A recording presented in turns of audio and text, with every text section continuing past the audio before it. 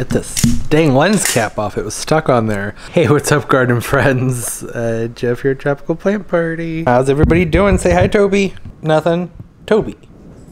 Acknowledge me. Hey, you're so cute. Yes, you are. I love you so much. Okay, you can go back to sleep. I hope you're good. I'm great. I did a bad thing. So I'm sitting here editing tomorrow's video, today's video, the one that you would be watching right now. And here's what happened. I was filming earlier today and my memory card ran out of space. And I was like, well, that's weird. Why would it? Because I thought it had like 40 gigs free on it. So I was like, okay, well, I put in another memory card and then I brought all my files in here. It's actually, there's like an hour and a half's worth of footage in here. I've already cut about half an hour, just like doing rough cuts. Rough cuts are when you go through and you just basically get out the silent spots or any spots where you maybe had to repeat something because stumbled on some words. It's like the first pass of editing. Really easy, basic stuff, but takes a while. I do that, and then I do a color pass, and then an audio pass, any voiceovers, like all that stuff. It's kind of fun. So here's what happened. I've been bulk filming.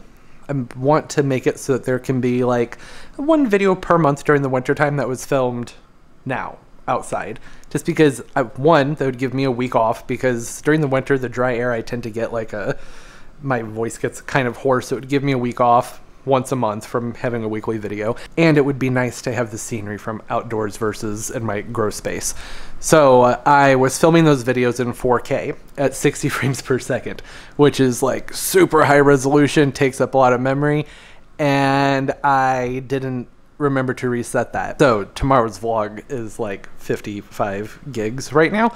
It'll be smaller than that when it's done. What I'm going to have to do is do a rough cut, export it at a smaller frame rate, do a bunch of resolution stuff. The issue here is that if I had like 2 or 3 more days in advance to get the video up, not a big deal, but I don't.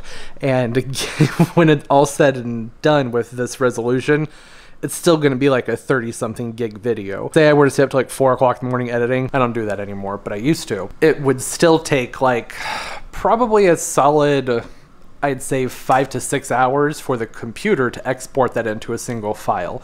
And then uploading a 30 gig video onto YouTube. I don't even know how long that would take. Usually the vlogs are like 8 to 16 gigs, and that takes like anywhere from 55 minutes to 2.5 hours. Depends on how big it is. 30-something gigs? I don't think that even if I were to work on this around the clock, that by the time I'd want the video to come out 4 to 5 p.m. on Saturday, I don't think it would be ready. I don't think it'd be ready till Sunday. So here I am, instead just making a different video talking and rambling about how I totally screwed things up. Oops. And give you a rundown. The video will still come out. Like I said, even if I were to stay up all night and work on this nonstop, it's not going to be done and ready to go up in time for the Saturday video. That's okay. We can still, you're not missing much. I didn't get a lot done this week. All hope is not lost. We can still like have a little bit of a chat. It is dark outside, but the electricity's working, so there's some lights out there. We can do a rundown on what happened and maybe go over some FAQs. Hey, Pumpkin, can you say hi? No, you've been busy sleeping. She's been so sleepy. Yesterday was her gotcha day, so we played and played and played and played, and she is so worn out today. She's not one of those typical cats that usually sleeps all day and then stays up all night. She like stays up most of the day, hangs out with me, and then sleeps through most of the night with me. Not all night. She wakes me up sometimes. But I have a feeling tonight she's probably, Pumpkin, you gonna keep me up tonight? Such an attitude, doesn't she, Toby? You wanna go outdoors? You wanna go outside? Yeah, let's go outside. He's like, really? Nighttime? We get to go outside and play? Hell yeah, let's go outside. My main focus that was in the vlog this week was basically just that I remembered that it's time to move certain plants into the shade, like the Thanksgiving cactus. If you have Christmas cactus, same thing. And then I pulled my amaryllis out from the sun and moved over here to the shade so it can kind of start to move into its own little dormancy. I need to go ahead and slow its growth down so I can move it into the dark and then wake it back up here in a few weeks and let it do its thing. This is something I usually do in like mid-August, so I forgot. Somebody actually commented on my video about the Thanksgiving cactus, and that's what reminded me that, oh my gosh, I need to do that. I need to move mine into the shade. And then I took my really big Thanksgiving cactus and it needed a repot. It had so much flood damage on it, and it was getting overwatered from the people who were helping me. I think the main problem was flood damage, and well, you'll see what went down with that. Ended up pulling it apart, and I'm going to let it dry for a few days and get that repotted. And then I potted up my alocasia Morocco. Again, not going to go into too much detail there because I'm still going to get that video out. There's just no way it would be ready today when you're watching this. Not a chance. And I walked around, talked about a few plants that are looking kind of fun right now, and talked about how the electricity's working again. There's finally power again, and I got some more lights ordered. The spotlights that I have down here, I've really been enjoying them, and I couldn't find the brand of them. Like, they disappeared from my purchase details on Amazon.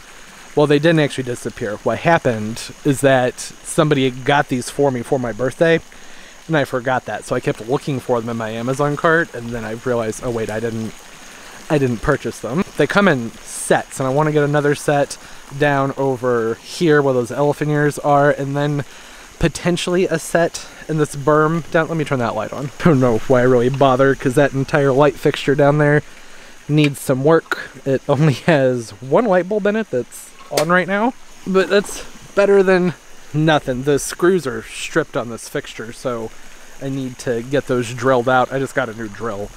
That's in last week's vlog, but I was thinking about putting the other row of spotlights in this berm. It would kind of light up those pedicets that are down there. I'll get closer. I have to remember it's nighttime. All these pedicets, it would light those up. I don't know how worth it that would be though, because it's like, I would rather them light up the laurels that are over here. It might look better to use like an LED outdoor tape underneath these, perhaps. I don't know. Like, I don't really care about lighting those up, but if they're staked down on the ground, then obviously those are going to catch more of the light than this berm will. And this looks much brighter on camera than it is in real life. Like, standing here, I can barely even see the shrub in front of me. I can barely see that. Well, I kind of can when I take my eyes, but you get it. I'm thinking about putting another row of lights down here. I'm not sure, because I'm only going to order 2 more sets. They come connected with 4 lights a piece. I've been trying to decide where I want to put those. I already have the one set strung out right here, which looks much more impressive when that spotlight isn't on. It would make sense to put some down here, like have some right here under all of the elephant ears and everything. I think that would look very nice, but I feel like having 4 of them over here might be excessive and unnecessary. But they don't come in singles, they come strung together as 4. And the rest of the stuff down there doesn't need to be lit up, so I gotta think about that one. Oh, Toby spotted a frog.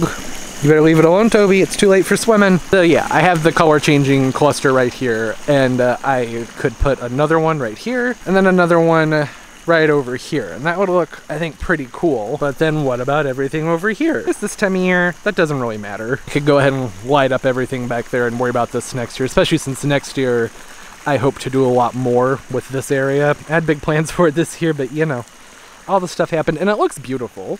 You know, when I had family come in town, I gave them all the elephant ear bulbs and told them where to put everything, and they did a great job. I'll get that old palm trunk out of there and either put a hardy variety of palm here, or perhaps some sort of trucked yucca, however you want to say it, in this spot that would look kind of cool. I'll worry about that next year. Since it's like not that really planted up right now, it looks cool, but it doesn't need that much. I think lighting up the undersides of these bananas over there and right here would probably look better. Yeah, that's all just spurred from me mentioning that the electricity is working out here. So there's light again. I'm so happy about that. I love the garden being lit up at nighttime. It's one of my favorite times to be outside. Love seeing how the light reflects and bounces off of all the plants and the various intricacies that you don't really notice during the daytime, like the way the fronds on the queen palms, how they have an indentation on the inside. Those catch the light, and then you get to see all the various reflections, and especially along the trunks of the palms, all the different textures and the way the flowers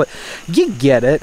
It's pretty. That's all it comes down to. There hasn't been that much going on. I've been trying to take it easy because I'm still trying to avoid having to have the next surgery. I don't know anything about that yet. I won't find out till this upcoming Wednesday, so a few days after this video comes out. If I have to have the surgery, it's not a big deal. It's gonna be a very little spot that needs a graft on it, nothing compared to the ones before. I'm not concerned about the surgery at all. It's more just the having to return to being a human lump for a month afterwards and holding still, and yeah, it just is what it is. One advantage to having the surgery, though, is it really speed up the rest of my healing time. So yeah, I'll have to sacrifice a month of being back on my feet. I've only been back on my feet for like 2 weeks, and even still, I've had to be careful with what I'm doing. But in the long run, it would still probably be better if they want to do that. So I don't know. I have no idea what's going on. That seems to be the theme of 2020, right? Like, nobody knows what the hell's going on. We're just doing our best to get by. Next week, if there's no video out, that just means I had a surgery. Who knows? It's no big deal. Nah, I don't think they would. I can't imagine that I'd have the surgery next week. I'd be surprised. The first surgery was rushed, the second one was rushed, the third one was rushed because they were all kind of emergency situations, but I don't think this is. But again, I have no idea. I have nothing to base that off of at all. That's all stuff I talked about in the other video. I don't want to repeat myself too much there. There was one thing that I've been getting a lot of questions about, so I thought I'd just go ahead and talk about it, and it's the people asking what am I doing with my palm trees. I have to answer this every year, so it would be smart for me to just make a dedicated video to this so I can say, hey, go watch that video. But I don't, even if I do that, there's still always new people around, and I don't mind answering the question. It's pretty simple and easy. What fits in the garage goes in the garage. What's too big for the garage, like the Alexander palm, you can't even see right now. Hey Frog, where you going, Frog? We can't be friends? Fine. Palms like this one, the Alexander palm, this actually gets stored in a greenhouse during the winter time. There's a few services actually in the area in St. Louis and over the river in St. Charles. Probably some more that I don't know of, but there are companies that'll come out, take your big plants, they load them on a truck, store them in a greenhouse for you during the winter time, and they bring them back. So that's what happens with anything that's too big to get in the house. This one, like, I think it would fit in my entryway. However, the pot, that doesn't fit through my door. So even if I could get it in the house, I don't think it would work out very well. Used to fit, long time ago, but no, those days are long gone. This thing outgrew the house years ago. These Adenidia palms down here on each end of the pool, those go in my entryway of the house, so they don't go in the grow space. I just keep them in the house. I have the other pots that these pots sit inside of raised up. Inside of those pots there's a big reservoir for water, and that worked out really well last year, so I'm going to do it again this year. The foxtail palm, which is hiding all the way back there, you see the foxtail?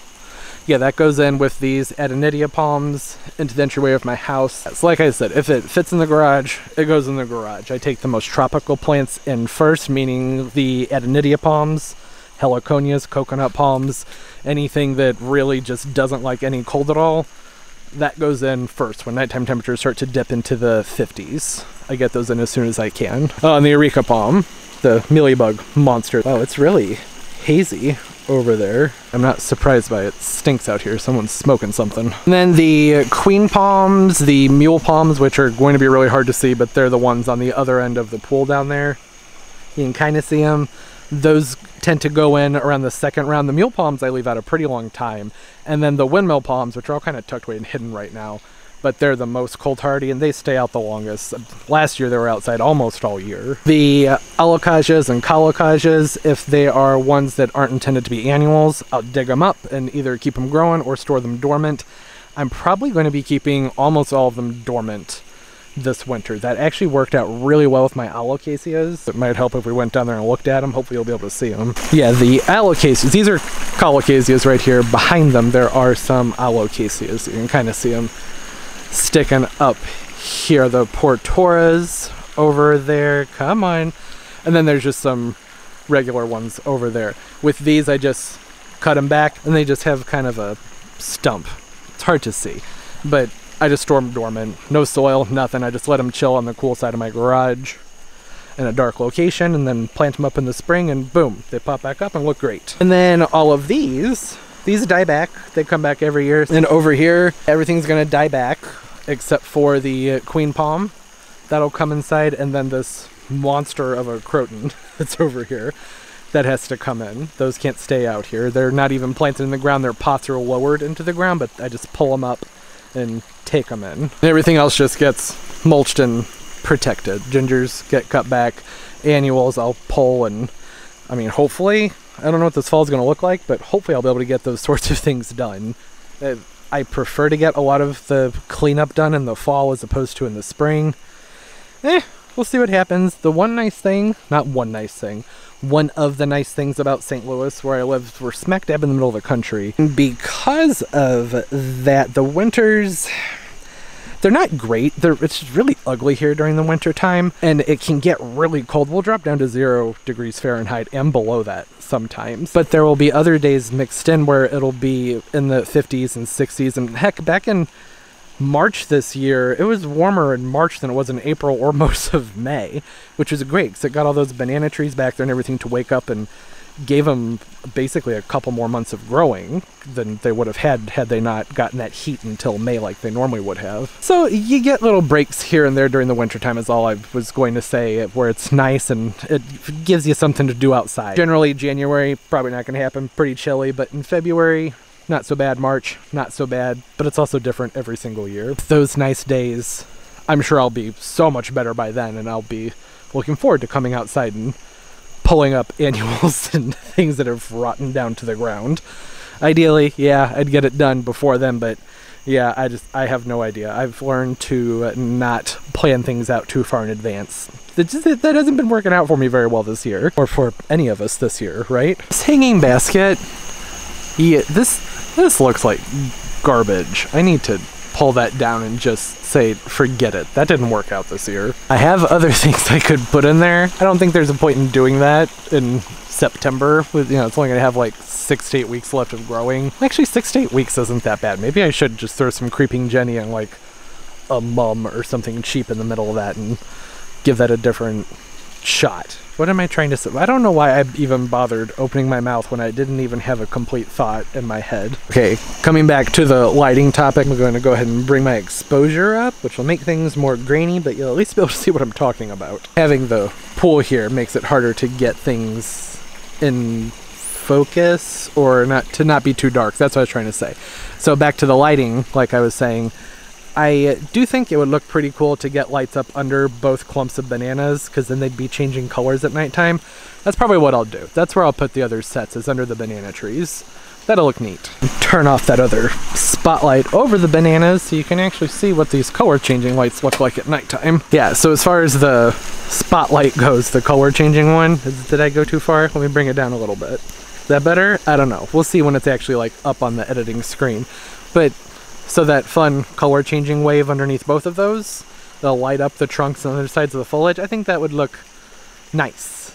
I mean, not fancy, kind of tacky and gaudy even. That's kind of my vibe. I'm okay with that. Give me color, lights, flashing lights, like everywhere. Turn this entire backyard into like a big rave, and I would be in heaven. You came here for elegance and grace and like tidy manicured gardens. You're in the wrong place. I've been keeping things pretty tight this year in the garden, but still formal, not really my thing. Not in my backyard. I do that in my front yard.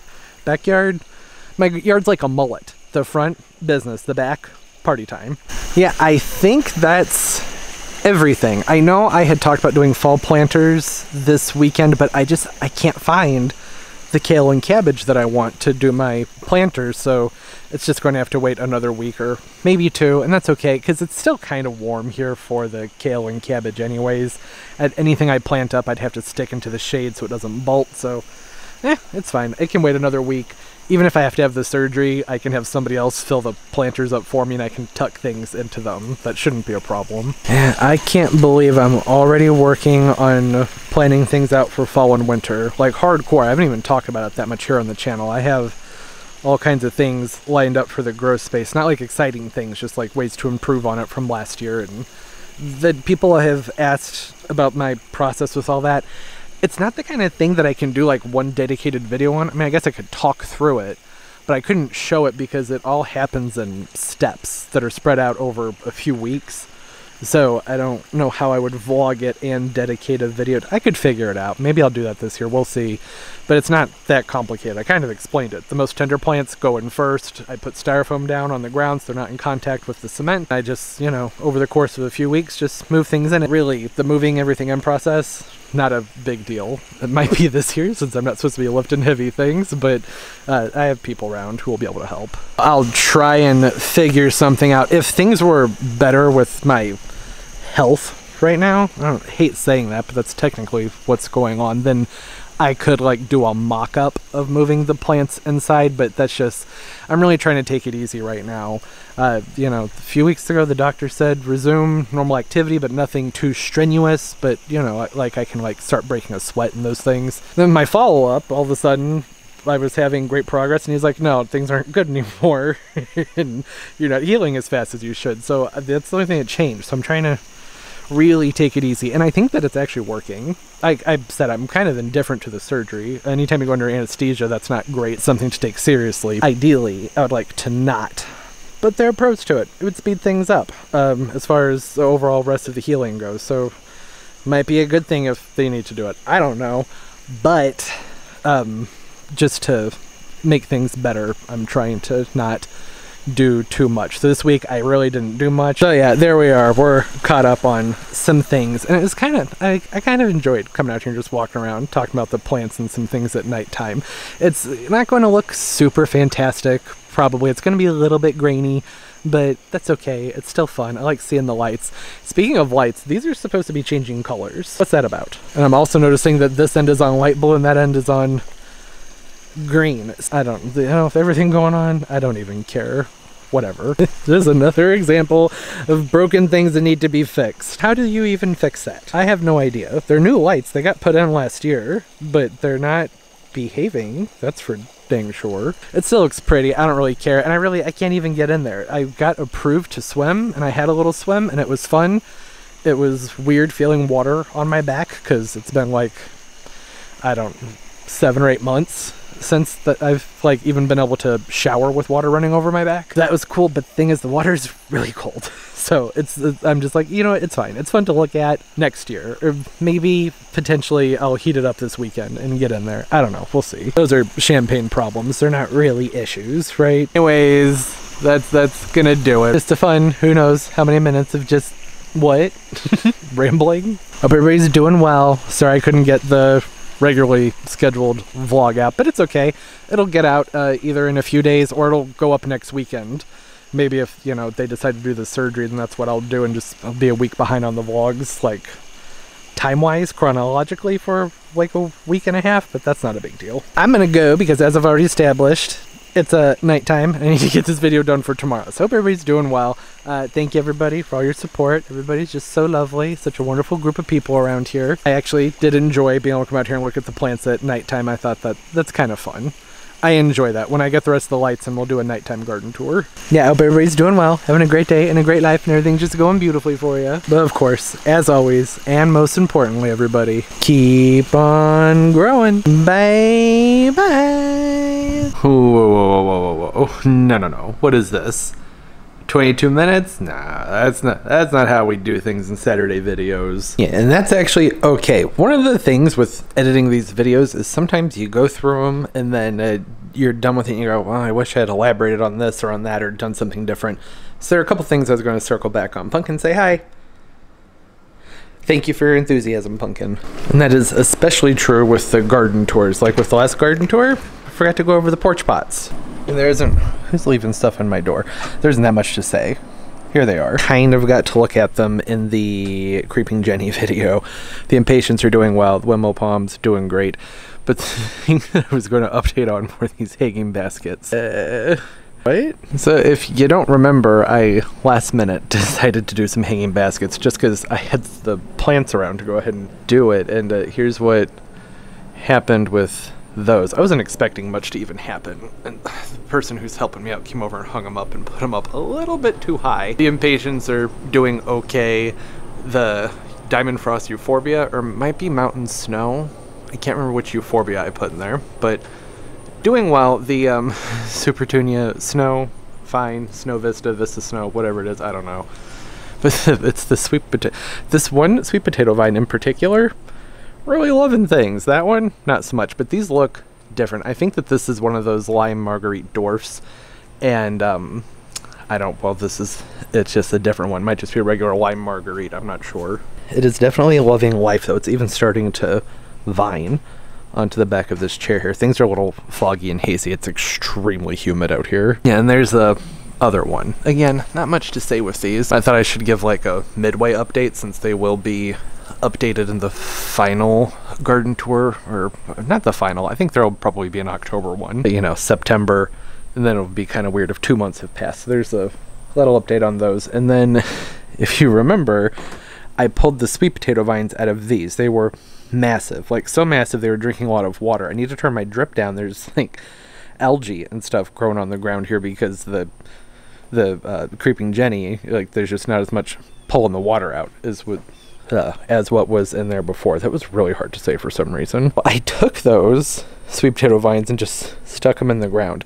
They had the tiniest roots on them. I'm not even exaggerating. They were like this big. I showed them in that video, and I just assumed, I was like, well, these probably won't make it. And yet here they are, and I did nothing. I just put them in the ground and made sure that there was a drip head near them, and they're like, it doesn't look great, but I don't want to throw them away, and I had nothing else to do with them. So that's what's going on there. It looks kind of messy and weedy, but it's still, like I said, I just didn't want to throw them away. Okay, so there's that. A nice foggy lens update. The windmill palms are doing really well. There's a new leaf coming out here on the front, and this one has been putting up more and more foliage. I went ahead and did a little bit of a mending. The only thing else about this one is it has some mealybug on it, which is bizarre. I've never had to deal with mealybugs on my windmill palms before, but I'm not worried about it because these will be out here getting lots of hard freezes. I'll give it a spray with a soap and, you know, do my best to get it out of there, but yeah, the cold, that'll handle that. They won't be exposed to my other plants, and I haven't seen them on this other one, which is clearly growing a lot faster than the other one. They're just different sizes when I got them. This one will catch up with the other one soon enough. I don't know if it'll catch up, but it'll get there. This one growing very, very, very well. I'm wondering what variety of Trachycarpus it is, because they were sold as Fortunais,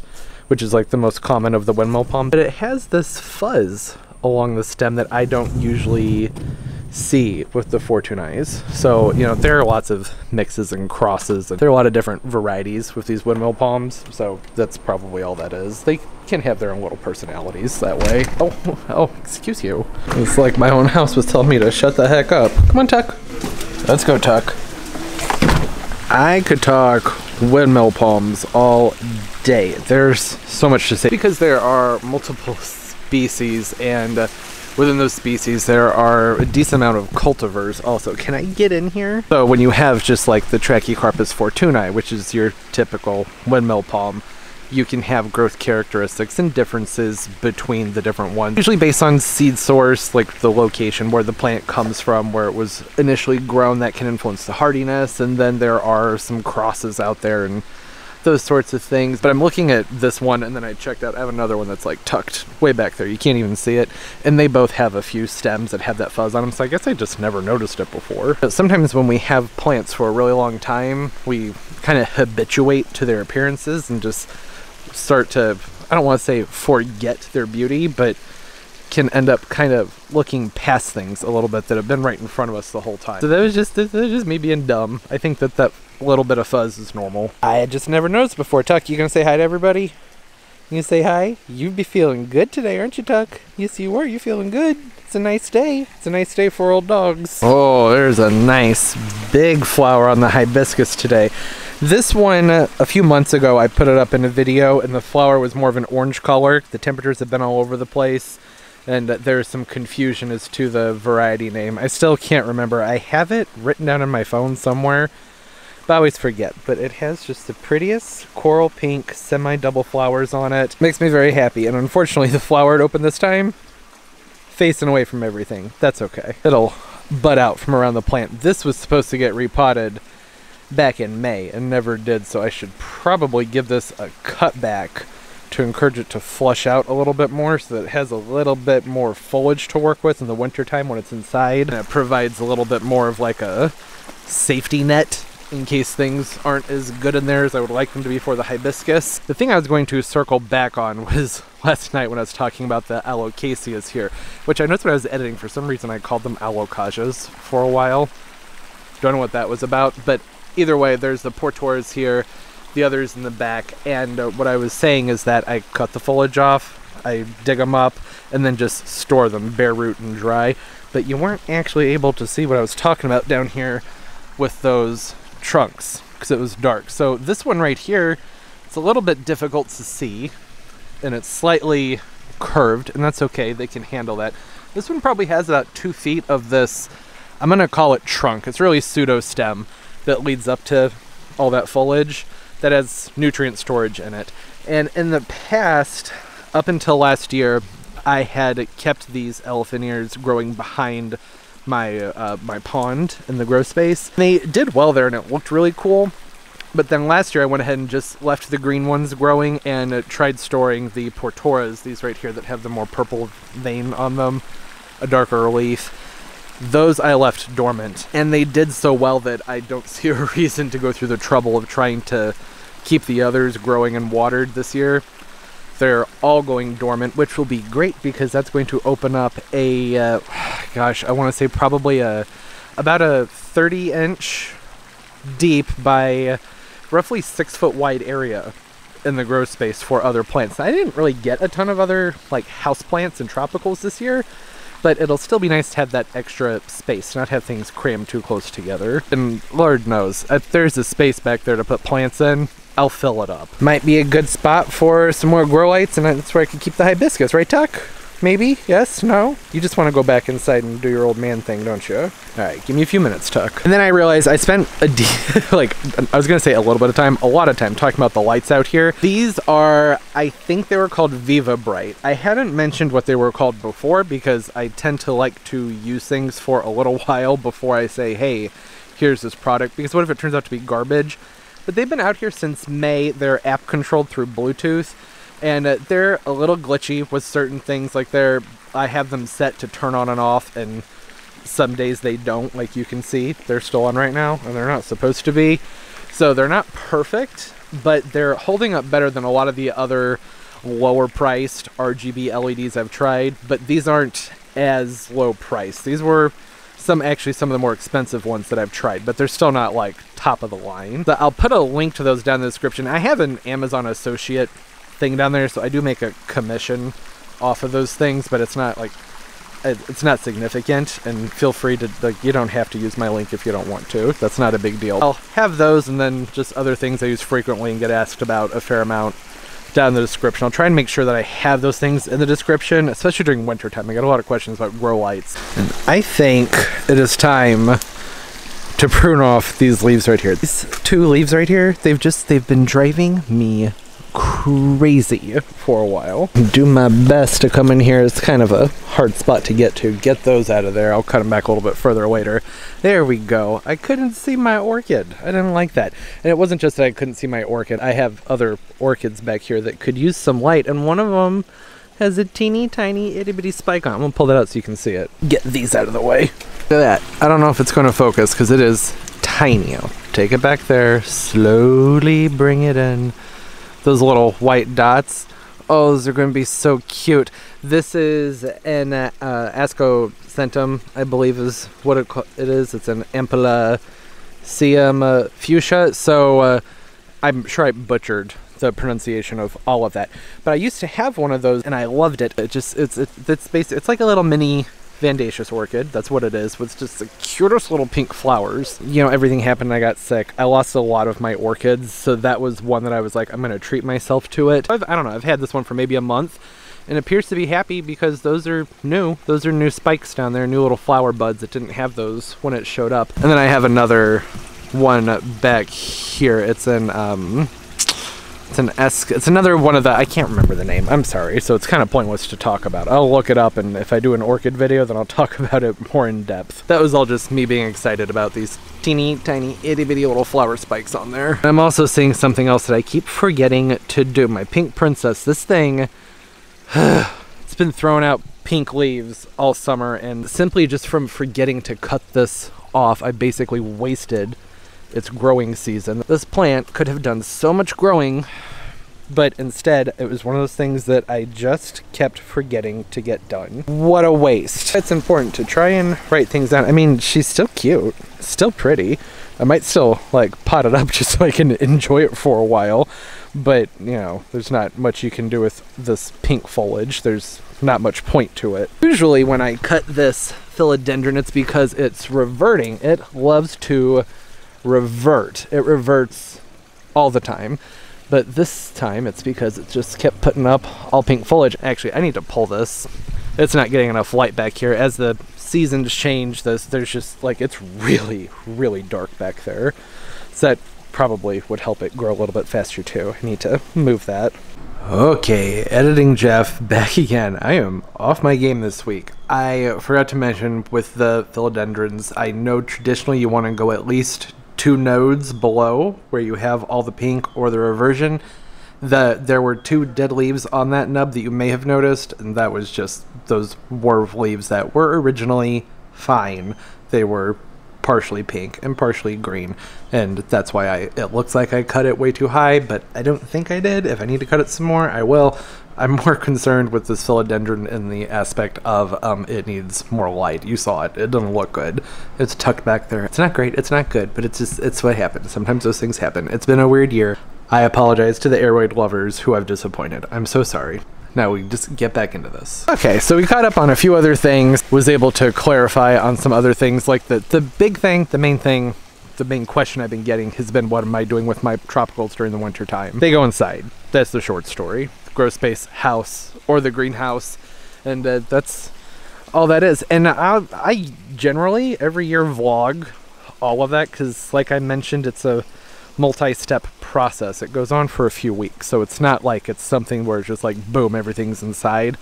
So that's generally the vlogs October through November. It's me doing all of that and prepping the area. And it depends. Every year the fall's different. So, and if I have that surgery, I don't know what's going to happen, so this might be the one year where I don't film that much of it. But if that does end up being the case, then I'll try and like compile my old videos together into one, so it's more clear. But generally, you know, the vlogs are just what's going on in my life, and pretty much like 2 weeks from now, until all the plants are in, that's what consumes my life, is getting things ready to go inside and actually getting them inside. Weather over the next several days is supposed to be pretty mild and nice, like mid to upper 70s, low 80s. I think I'll be doing my very last fertilizing. It's like maybe a week late to be doing it, but I'm gonna do it anyways. It should be okay. Generally, like 4 to 6 weeks from the first frost is when I like to do that. And where I live, they usually say October 15th is the first frost. Sometimes that's true, sometimes it's a little bit earlier, and then it'll like warm up again, but we'll have like 2 days of cold, or it'll be like all the way into November. It's just that I have no idea what's going on.